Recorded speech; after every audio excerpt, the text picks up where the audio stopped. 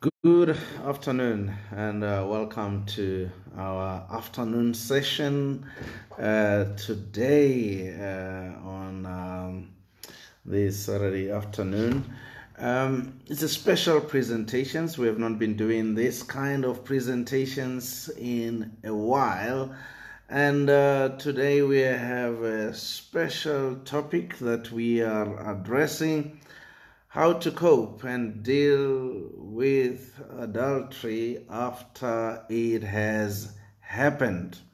It has been a thought that has been on my mind, particularly because I have been dealing with many of such in counseling, and I thought maybe one needs to have a presentation where we address this particular issue.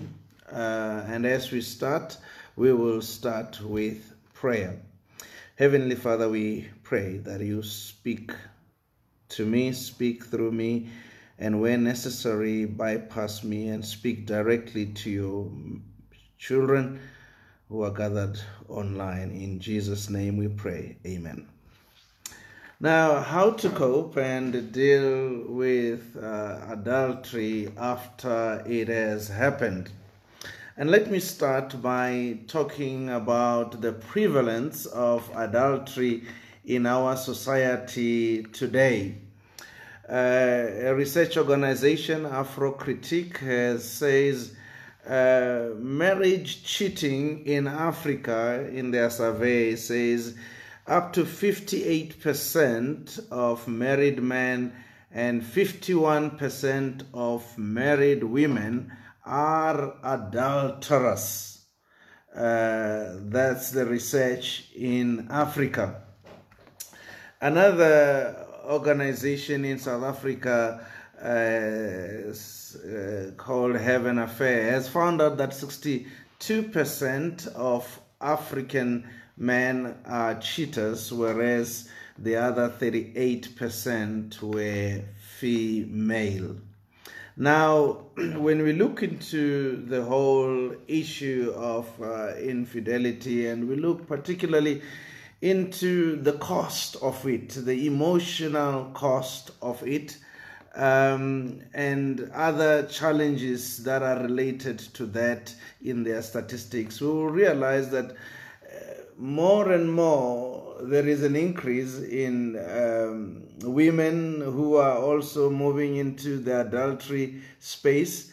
In fact, one statistic says the there is an increase of young women who are married who in their adultery is even bypassing those of young married men, whereas older men, is still all-time high. So, and one of the things that touched me in terms of the prevalence of infidelity in counseling was this young man who said, this young lady says she found out on her husband's phone that on a Monday morning, her friends asked him about the body count or the number of women that he, the husband, had managed to sleep with over the weekend. That's how bad that young men are even competing with each other in terms of the number of women they can sleep with.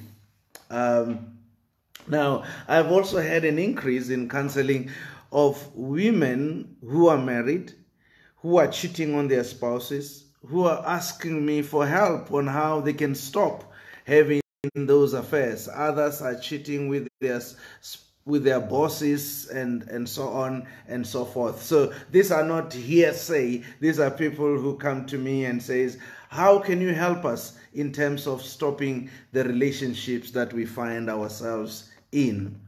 And I will never forget this one day. I went to Midrand, and I was going to see one man, and it was in a company where they've got this open plan environment. And I was talking to this man, doing whatever our business we were doing. And then there was a group of men, about 5 or 6 of them, they were all talking about adultery. They were saying, all of us are doing it. So, you know what, we must just need to help each other on how to help make sure that you don't get caught, and what you must do when you're caught to get out of that tricky situation. And it was quite a few years ago, probably about 7-8 years ago. So then I thought to myself, I mean, as a man of God, I can't just allow this thing to happen. So I decided to intervene on them. And then I said to them, oh, I'm a married man of 23 or 22 years. I can't remember how many years. I said, I don't cheat. I'm not involved in any form of adultery.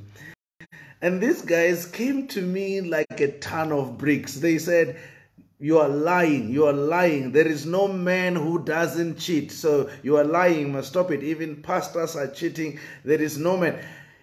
They came so hard, I decided to withdraw and go back to the discussion that I was having with this man on the side. But that shows you the prevalence of it, and also the view that many believe that everybody has to be doing it in our society. So going back to the cost of adultery, or the emotional cost of adultery, it is said that adultery is one of the most emotionally devastating events that can ever happen in a marriage, ranked up there with the death of a spouse. So the pain of adultery, when somebody cheats on you in marriage, is said to be at the same magnitude as the death of a spouse. Now, others say it's worse than death. Now, adultery has got painful consequences to the individual because it shatters trust, it destroys intimacy, and has got many other consequences that it has in terms of the relationship. Now, not only that, it breaks up families, it ruins careers, it leaves a trail of destruction on its path, and it affects even generations to come. It leaves orphans, many children who do not have parents, as others have the whole family is destroyed by things like HIV/AIDS. Now, in Bible times, it was a very serious offense. The adulterers had to be stoned to death. But in our age, I don't know whether you have noticed that television has tried to trivialize adultery.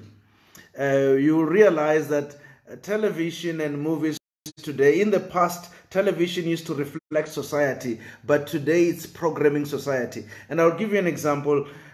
You will be watching some soapies, and they will show you a guy who is either ill-treated, or a man or woman who is ill-treated by their spouse. And in their ill-treatment, they end up finding somebody on the side. They end up having an affair.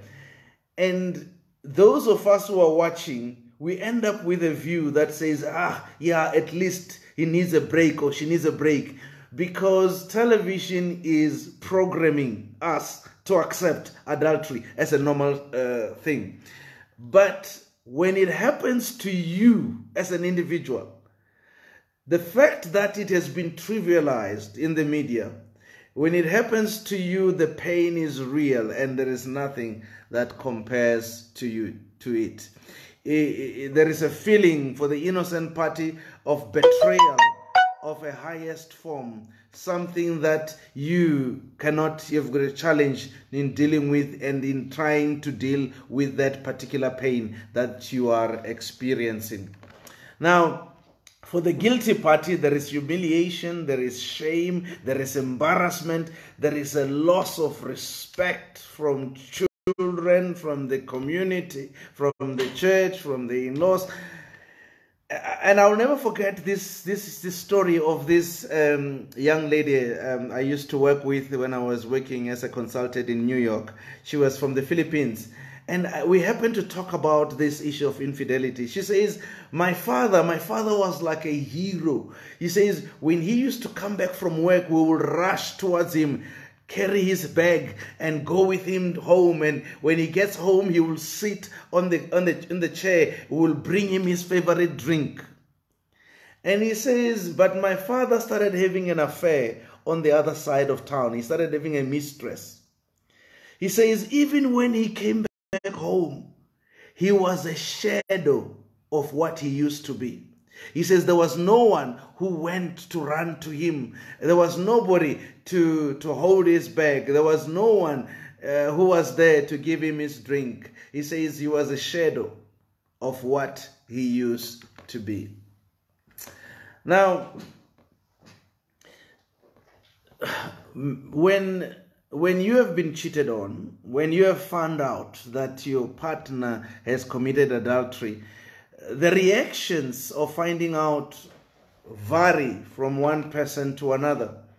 Others, there is an external focus, a violent response. We have heard about people who killed their spouses for infidelity, or who went and killed their partners for infidelity. There is people who in their anger, because adultery, if you can try to understand, is that if the two have been made one, and if love and the love in marriage has joined their hearts, adultery does not just do like divorce, that tears them, pulls them apart. It tears the union into half. It cuts their heart into half. The pain that one experiences, many others end up with this violent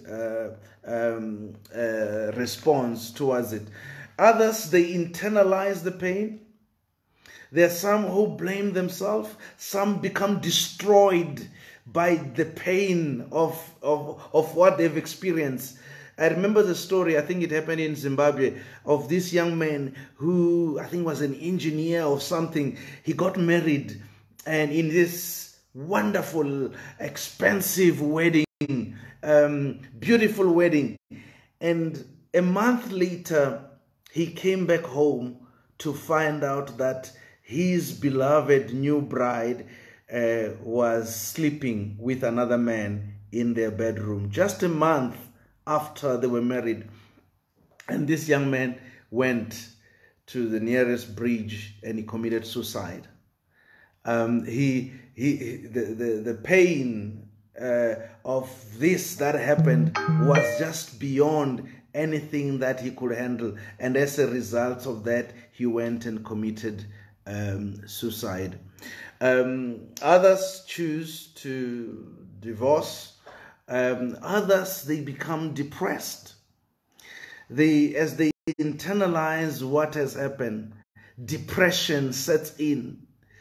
I know of someone who was close to me who could not handle the pain of the husband who left her after all that she had done. She had married this guy without anything, without any qualifications. She took him to school, and after finishing university, he got a job, and soon thereafter he got a younger woman, as he now has afforded a nice car and so on and so on. When this happened, when she found out this, and when the man is no longer coming home, she couldn't handle this. The depression sets in. She became disabled because of depression, and later on she died as a result of that. To others, there is a destruction of self-esteem as you look into yourself and you thought you were somebody, particularly it happens to both men and women. You thought you were somebody, and to find out that this person that you so much trusted is going out with somebody else. Is it because I'm not man enough? Is it because I'm not woman enough? Is it because she's a yellow bone? Is it because she's got the figure or this? Or is it because he is better than me in bed? Or all of these things sets in depression. as it shatters self-esteem. To others, there is bitterness that comes in out of these things, this being rejected, being put down, being viewed as nothing. And all of these emotions brings about a lot of pain to people who then find out about this. To others, there is a searching for answers, wanting to know why.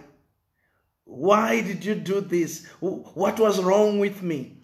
The search to find out the details. What did you do with this person? How many times did you do it? How did you do it? Where did you do it? Hoping that in searching for answers, they will find healing for their pain. Was he or she better than me? Now, the more they ask these things, the more they hurt themselves. The more the pain gets deeper. Because they fail to realize that he who has hurt you is not the one who is going to heal you.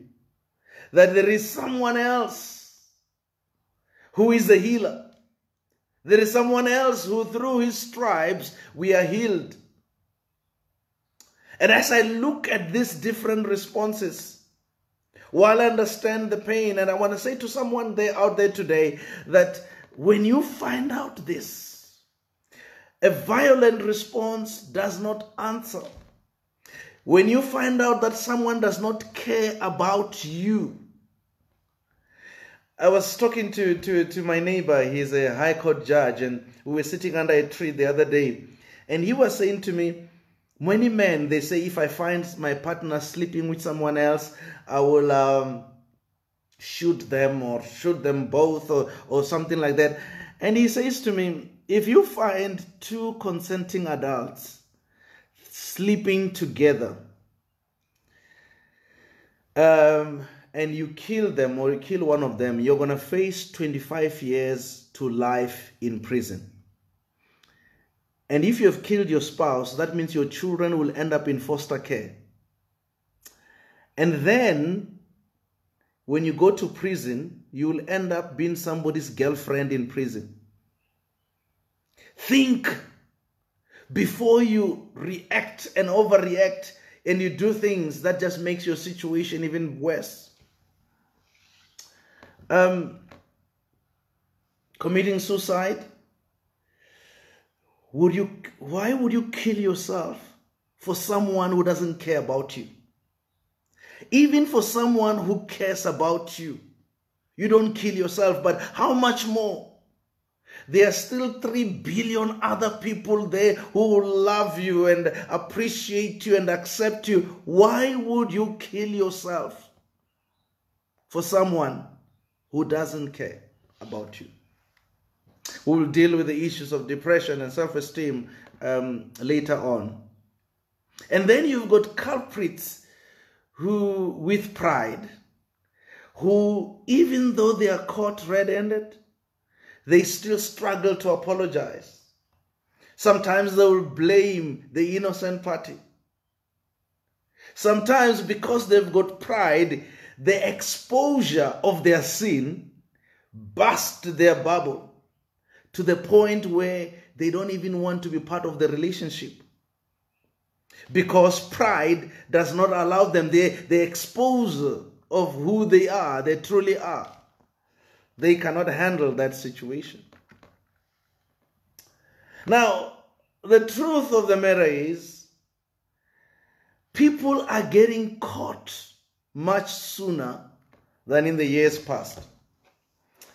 And I would like to believe, and I think it is important for us to realize that no matter how careful you are in deleting messages, no matter how careful you are in removing the call logs, no matter how careful you are to do it in another town or in another city or in another province or in another country, we need to realize that people are not caught because they are reckless.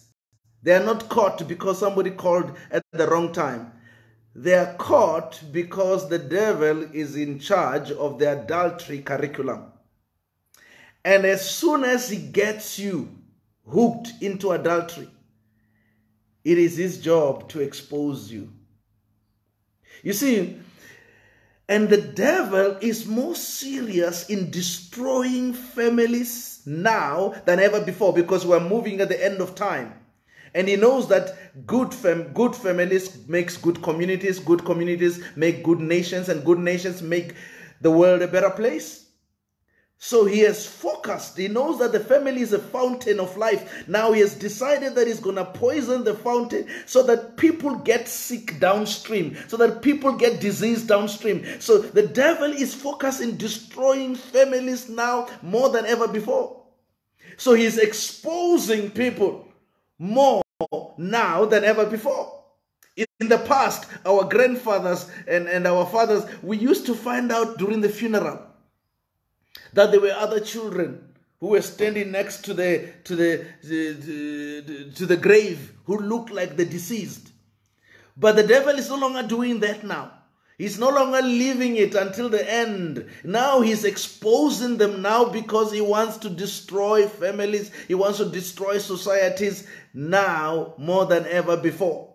And that's why today, it's important for us to realize that if you are involved today, if you are cheating on your spouse today, you better repent today, because you're going to get caught.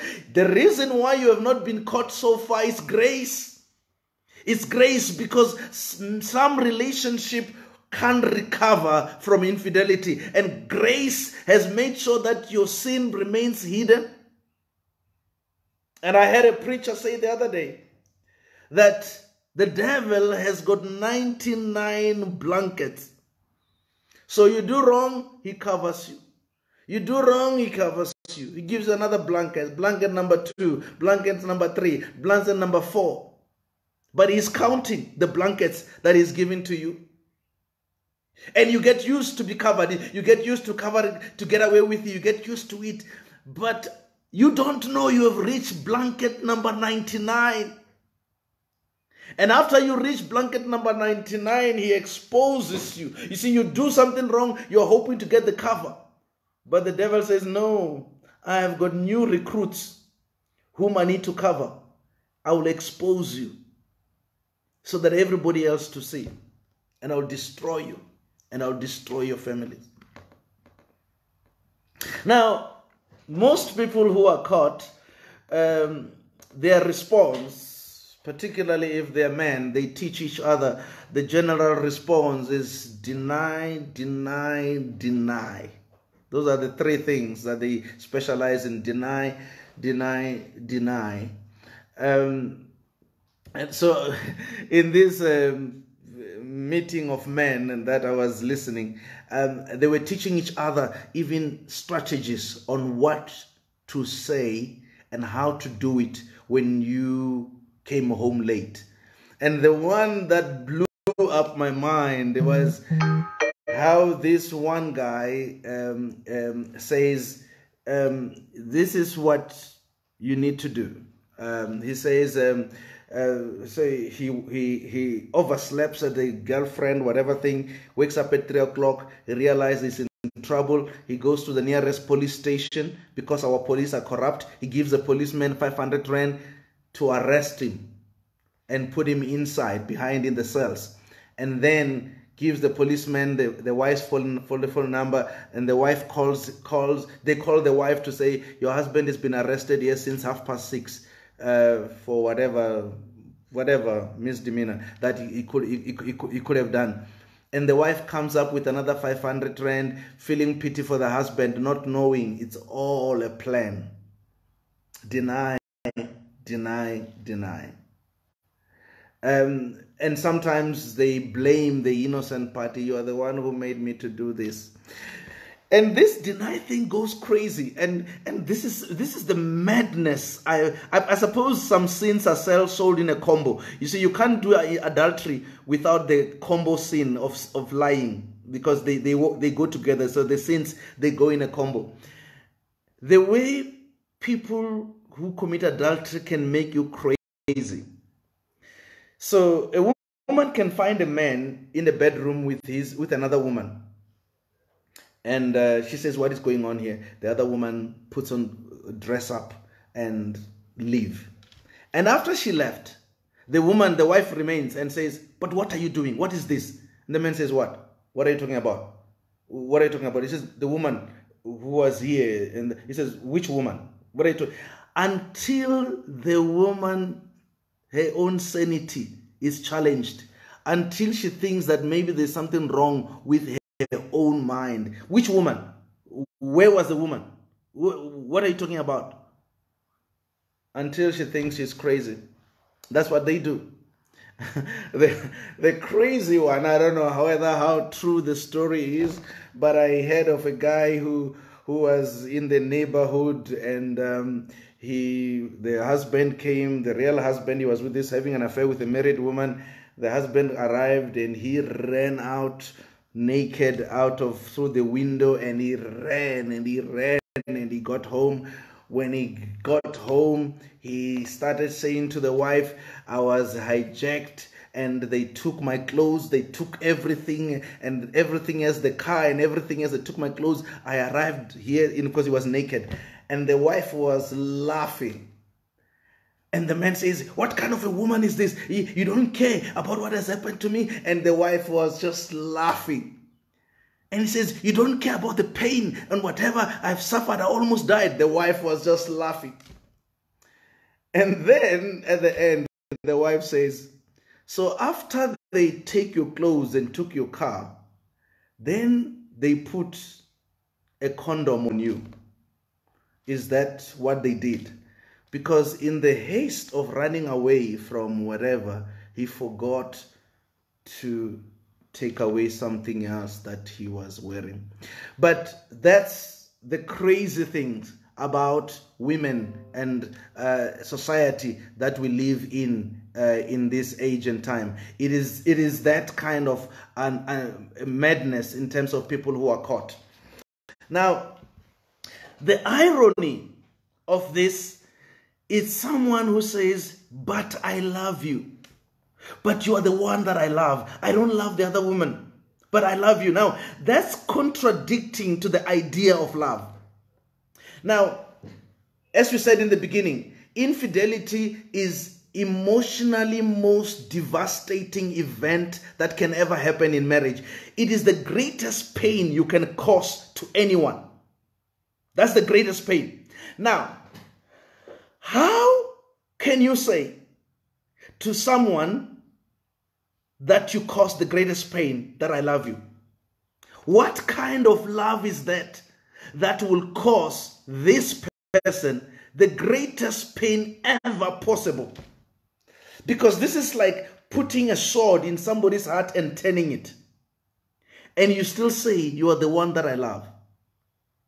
It's contradicting to the concept and the idea of love.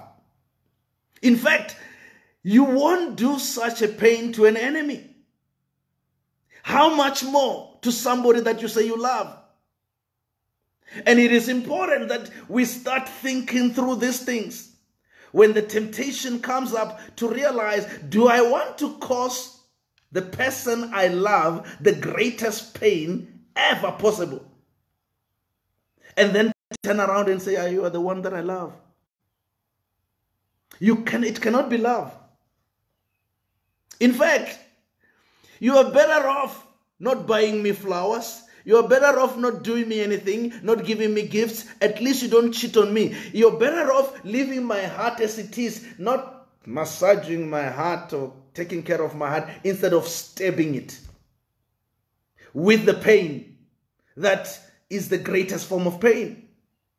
So the idea that the other woman I don't love, you are the one that I love. No, you can't be. If you truly love, and I'm saying this for those of you who love your partners, if you truly love, that's the last thing you want to do to them. Now, let's come to the key of addressing the aftermath of infidelity. What is the key position from which we can address the aftermath of infidelity? How do we deal with this And how can we cope with this? And I believe the key issue for us to understand is this: understanding that infidelity is not a marital problem, but a spiritual problem. This understanding is key in addressing the aftermath of infidelity. You see, it would have been a marital problem if it was your spouse who says, "Thou shalt not commit adultery." But it's not. It is God who says, "Thou shalt not commit adultery." We don't even know why he said it. We don't know his reasons. So anyone who commits adultery, it's first and foremost attacking God directly. First and foremost is lifting a middle finger to God. He is rebelling against God. He's saying to God, "I don't obey you. You are not my God. You're not my. I obey my feelings. I obey my boyfriend. I obey my girlfriend." So the first thing we need to understand is that infidelity, it's an attack on God. It's an attack on authority of God. It's an attack on his position as the Lord and God. Now, and that your partner, it's a secondary, in fact, it's a casualty of the attack on God. So God has created a wall to protect your partner, and he says, "Thou shalt not," and you go and attack God and attack his laws, and your partner is a casualty of the wall of God's instruction that you're pushing. But the real attack is on God. But and that is important, because the only thing that makes one not to cheat on their partners is not the love of their partner. It's not that they care about their partner. It is the fear of God. The fear of God is at the very foundation of one not cheating. It's not because you are treated right. It's not because you are not treated right. It's because of the fear of God. Now, having that understanding, as I said, it's key. Because many a times when you have been cheated on, you look at yourself and you say, "What about me? What have I done? What does the other person have that I don't have?" Oh, you're going to depress yourself very quickly. Is it because of how she looks? Is it because of how much money he has? Is it because of the car he drives? Is it because of the figure that she has? No. Let me tell you now, infidelity is above your pay grade. It's above your pay grade. It has nothing to do with you. It's above you. It has to do with God himself and the lack or the fear of God or the lack thereof. So it is important for us to realize that this thing is not between you and the other person. It's between the person and God and their lack of fear of God. So don't get yourself depressed. Even if you were an angel, they were going to still cheat on you. Even if you were perfect in all respects, they were still going to cheat on you. I saw this thing on the social media, and there was this beautiful young lady and a strong, huge Nigerian soldier. And somebody said, the quote was, the caption was like, "If women will cheat on soldiers with guns, what about you with your laptop?" And but the point beyond that statement is that no, it has nothing to do. That's why they cheat on soldiers, on policemen, and cheat on all kinds of, because it has to do with the fear of God. And of course, the devil will tell you that you will not get caught. So he promises, but then he exposes you. So he promises that you'll never get caught, but then he exposes you. So let's go back and understand that what is happening in our homes is a spiritual warfare. It's an attack that God has captured this human being. And I will never forget, I think it was about 2 months ago. A man came here. He was right here in my office. And the man says to me, "Do you believe that there are demons?" I said, "Well, I spent many of my early years as an evangelist, as a public evangelist, running crusades, and there we used to battle with demons head on. We have chased demons, we have dealt with those." I said, "I believe they are demons." He says, and this is the man who has been caught in adultery, so he came for himself. He said, "I want you to deal with me." So he says to me, "There are times when after a weekend, I look back at the things that I've done. I don't believe it is me. I believe there was a spirit that took charge, that took control of my life."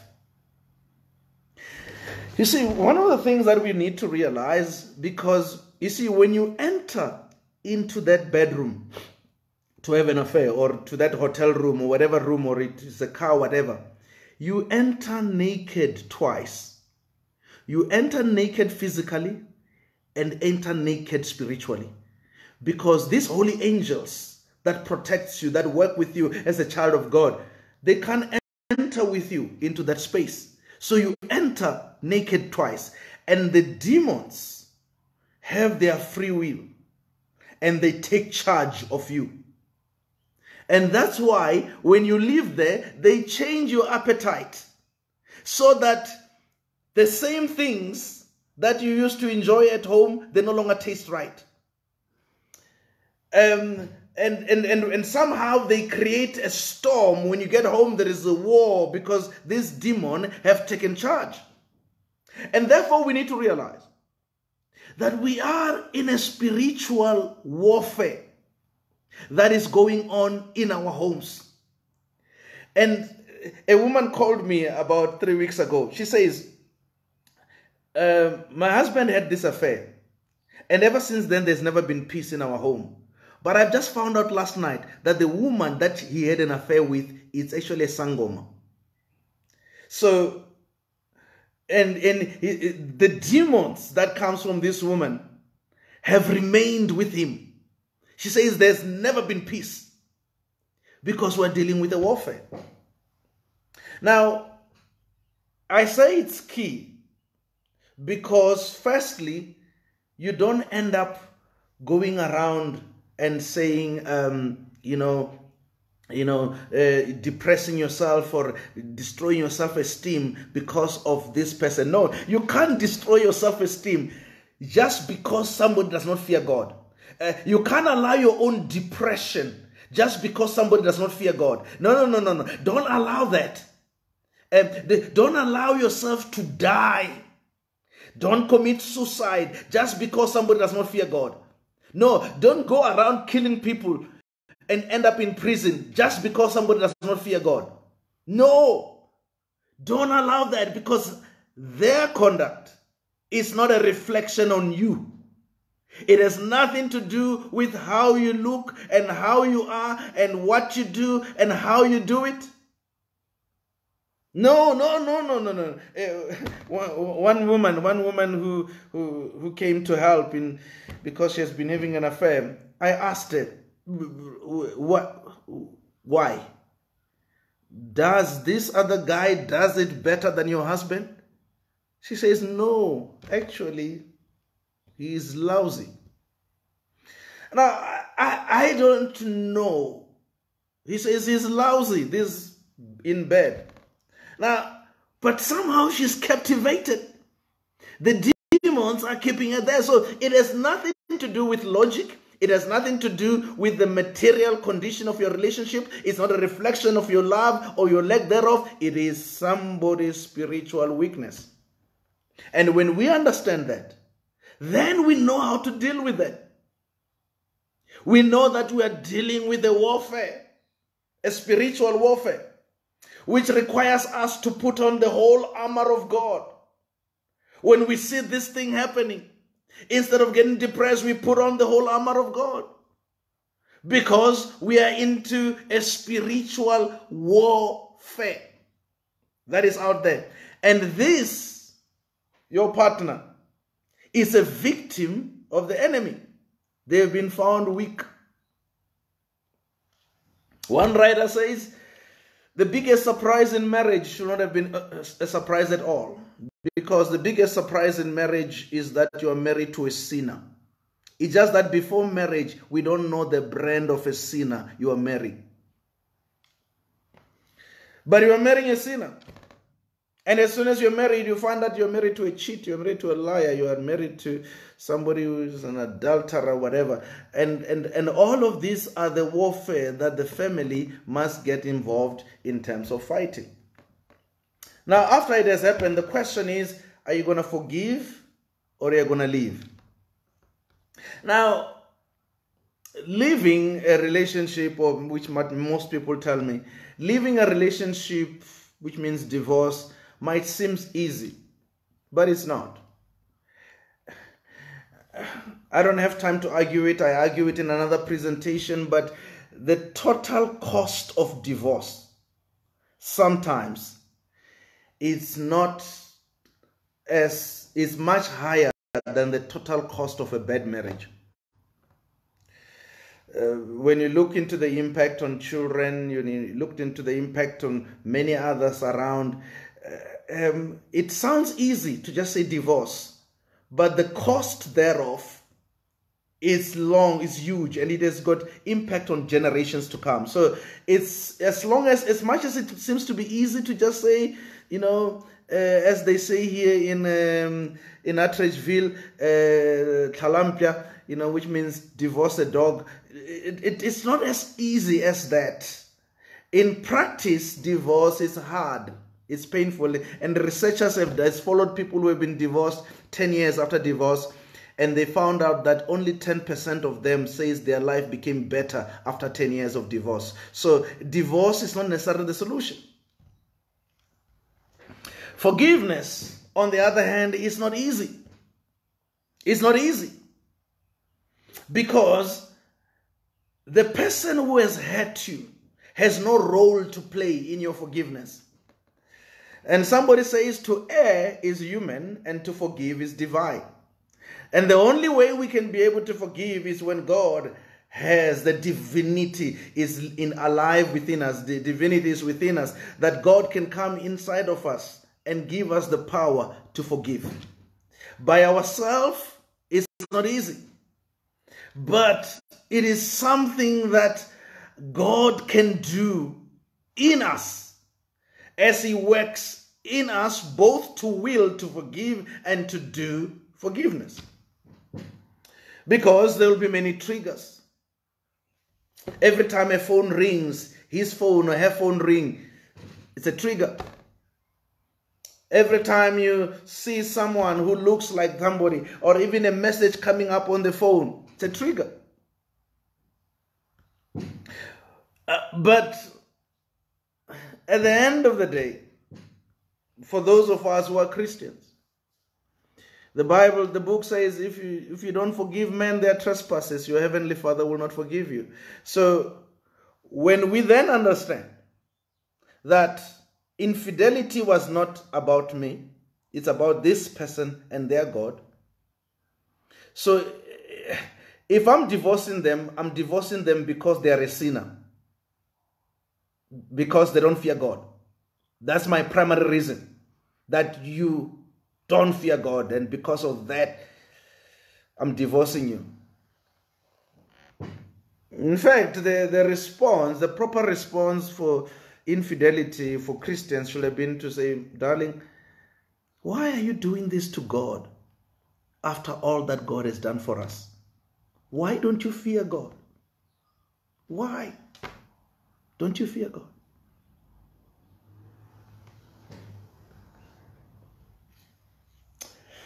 And I want to say this, and I hope somebody will not misunderstand me.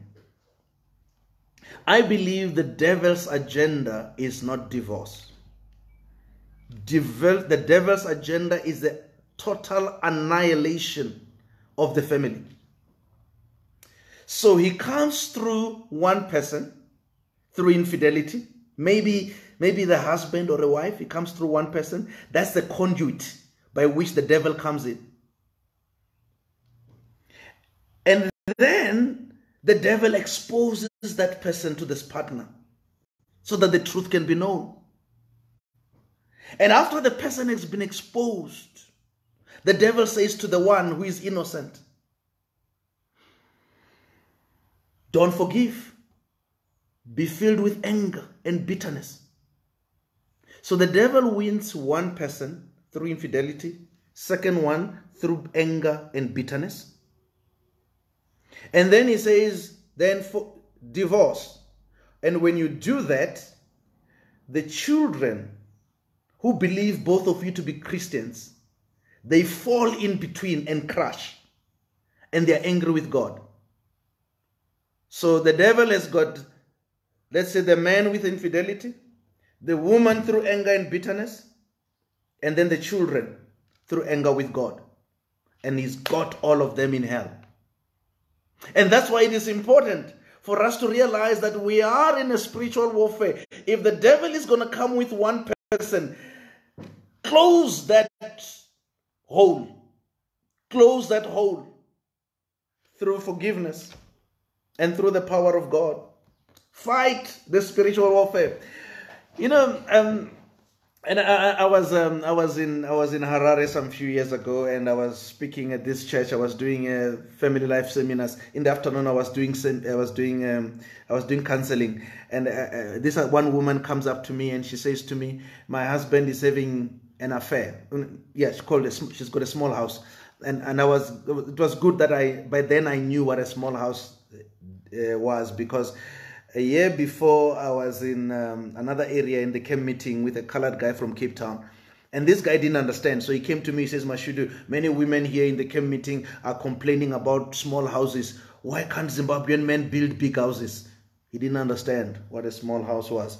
But now this woman says, "My husband has got a small house and he's an elder at the church. When I tell him to stop, he says, 'Why? I only have one small house. Other elders have got 2, 3 small houses.'" Then she says to me, "What must I do?" I said, "When he comes back home from the small house, treat him like a king. Give him the best food. Tell the children to honor him." She says, I can't do that." I said, "This is what you must do. The Bible says, do good for those who do evil. The Bible says, be still and know that I'm God. He says, vengeance is mine, I will repay. Stand still and see the deliverance." I said, you do good and let God fight.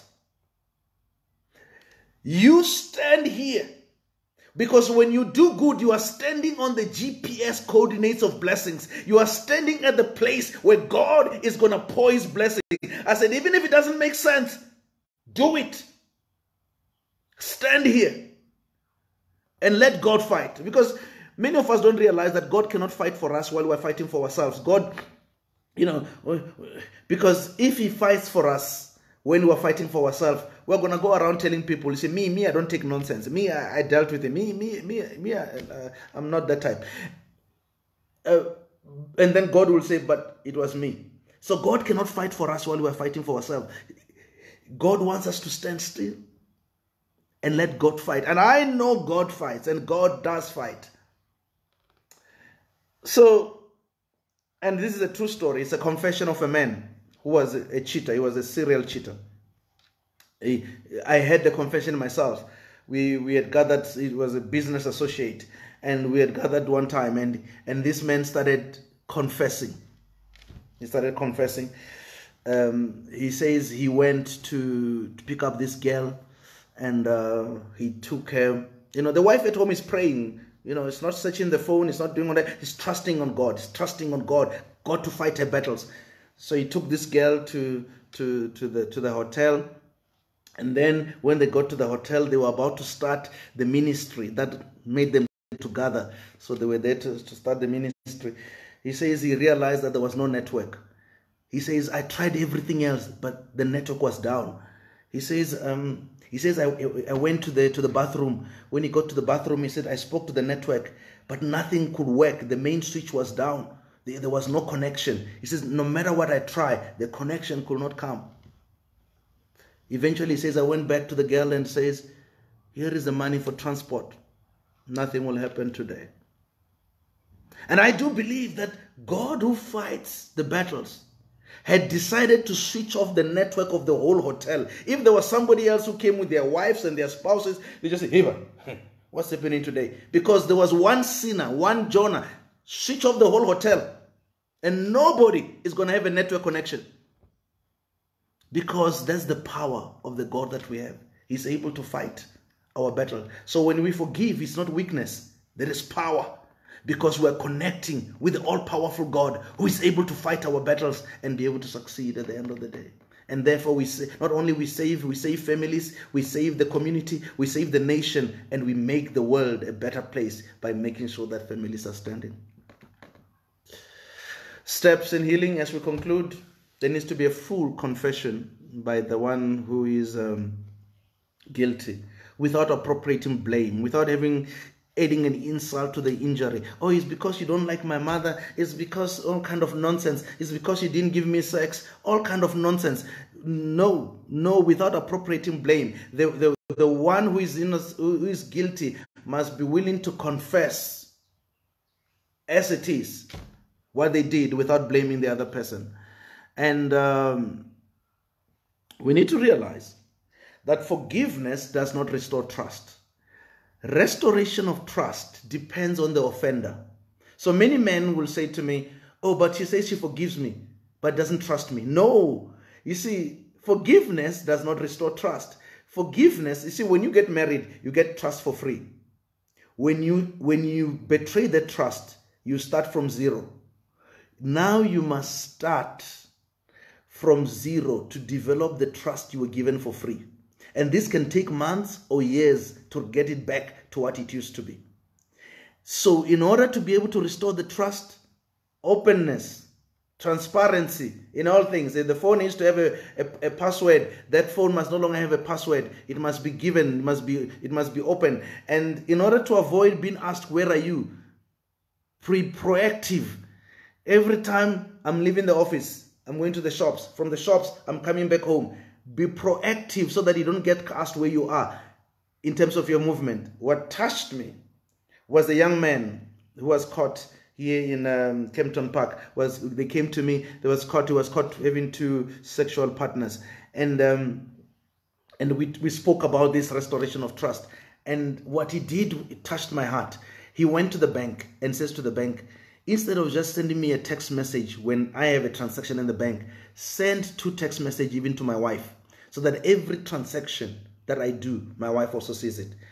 And then he goes to the wife's phone and he puts an app that tracks his movement everywhere that he goes. It tracks his movement. And because of doing that, he's pushing transparency and openness to another level so that the trust can be restored, because the trust to restoration depends on the offender. And at the end, seek counseling to deal with what happened, why it happened, and also how to restore the marriage. And people have asked me, can marriage ever come back after infidelity? No, not only can they come back. Marriages that I've worked with have not only come back, but they've thrived, done better than they were before. Because when we look into the marriage, many marriages, by the time the infidelity came, they were already sick. So when you deal with the underlying issues and you deal with the entire marriage and unleash the potential that remains in that marriage, and that marriage is able to thrive and rise into another level. May the Lord bless you and keep you as we conclude in prayer. Let us pray. Our Heavenly Father, we thank you for the time that you've given us to share with your children. There are many here and others who will listen later who are affected by this topic. Lord, we pray for healing. We pray, you've said by your stripes we are healed, and we are praying that you can bring about healing to those who have been hurt. We're praying that you can bring about repentance to those who might still be in the area of infidelity even as we speak. We pray for restoration of marriages that have been attacked by infidelity. We're praying for your spirit to overcome the evil, the demons that are raging in families today. Be with us, bless us, young and old. And for those who are still young, we pray that you preserve their marriages from such attacks. In Jesus' name we pray. Amen.